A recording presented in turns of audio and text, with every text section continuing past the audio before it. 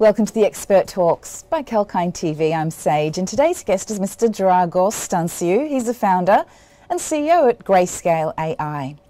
The AI industry is estimated to expand from 47.47 billion in 2021 to 360.36 billion in 2028, at a CAGR of about 33.6% for the forecast period. And Grayscale AI is building a next-generation AI vision for automotive, aerospace and robotics using neuromorphic AI. Dragos believes that this technology will transform the automotive, aerospace and manufacturing industries. And today's guest will share more valuable insights with us. So excited to bring to you live today Mr Dragos Stanciu, the founder and CEO at Grayscale AI. Welcome to the show. Hello, Sage. Thank you very much. Excited to be here. Yes, lovely to meet you. And we want to find out more about this expanding industry and what you're doing in it. Could you tell us a little bit about the vision behind Grayscale, please? Sure, my pleasure. So the company is inspired by my research while I was in academia. Essentially, I was looking at making robots smarter by using a new type of camera called a neuromorphic camera, or an event-based camera. We were looking at improving robot navigation on drones.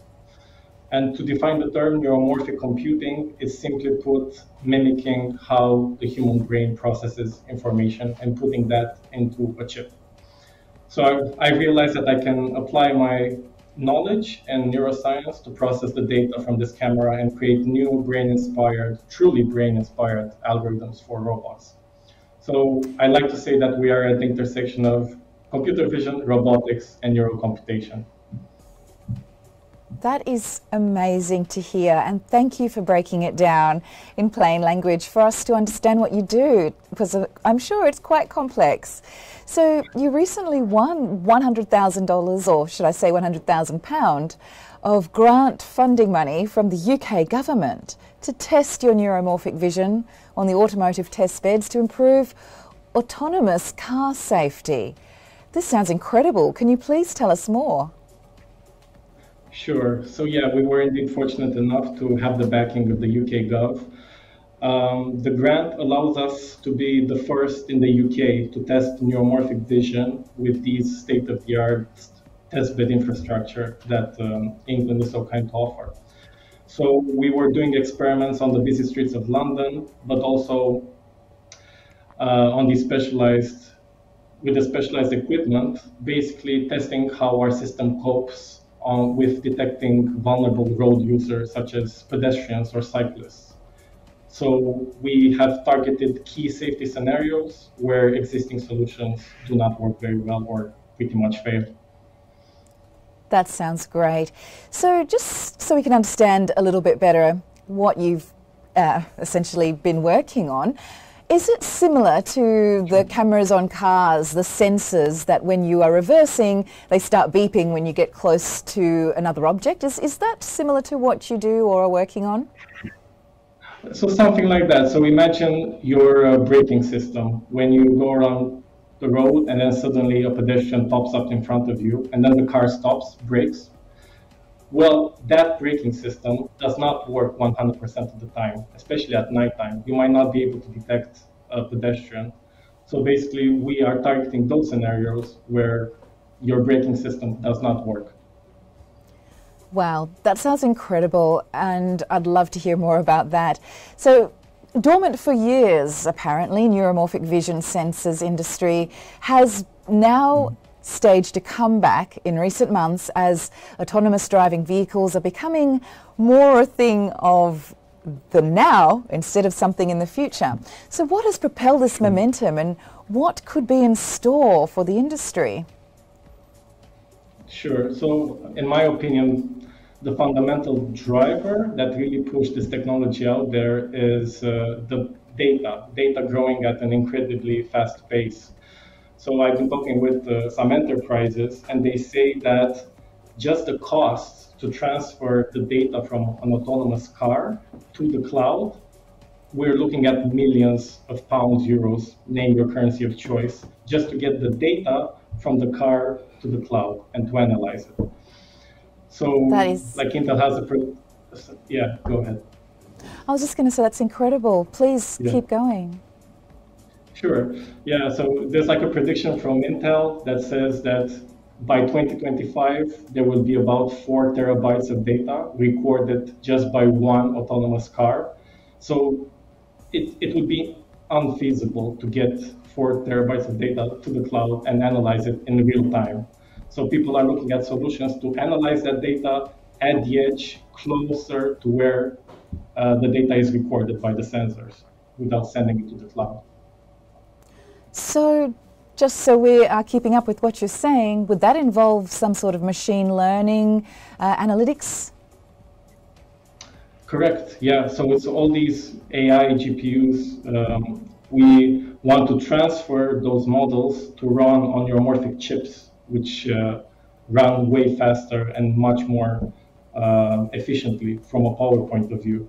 So we collect the data and analyze it on the neuromorphic chips, on the car, on the drone, wherever there's a robot. Wow, thank you so much for sharing this information with us, because we really need to start being aware of these breakthroughs in technology. And Dragos, please let us know, does this technology also work with satellites as well? Is it somehow connected? Yes, indeed. Actually, last month, they, not me, I would like to say it was me, but it was not me.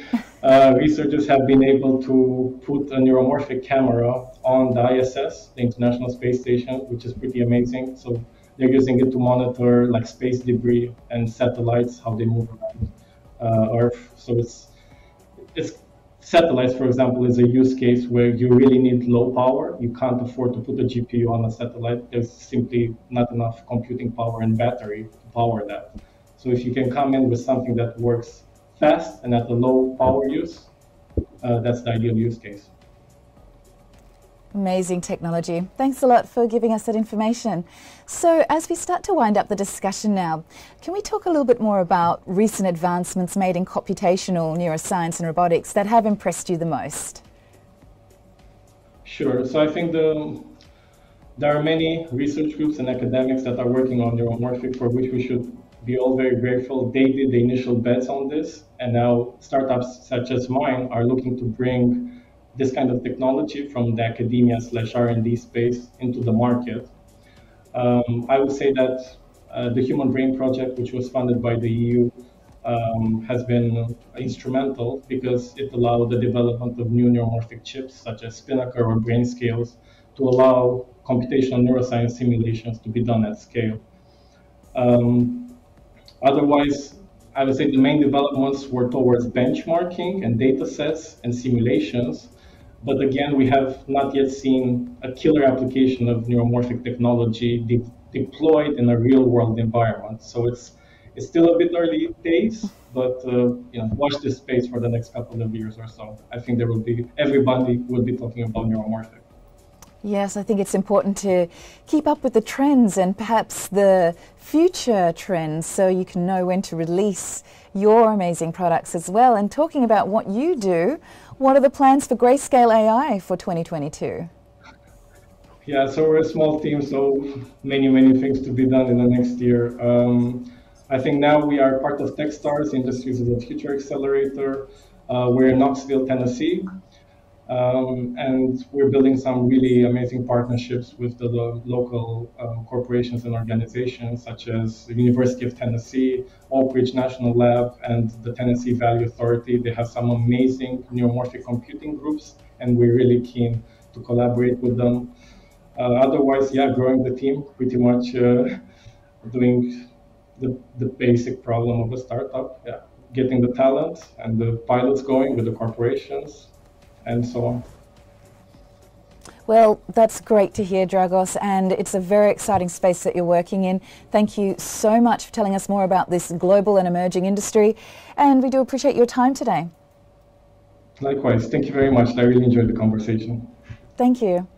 If you have just joined us, we had a very interesting discussion about the future technology of robotics and what Mr Dragos Stanciu, the founder and CEO at Grayscale AI, is doing for the industry. Please catch the full interview at Kalkine Media's YouTube channel and keep watching for more of these live expert talks and market updates. As we say, stay apprised and invest wise with Kalkine.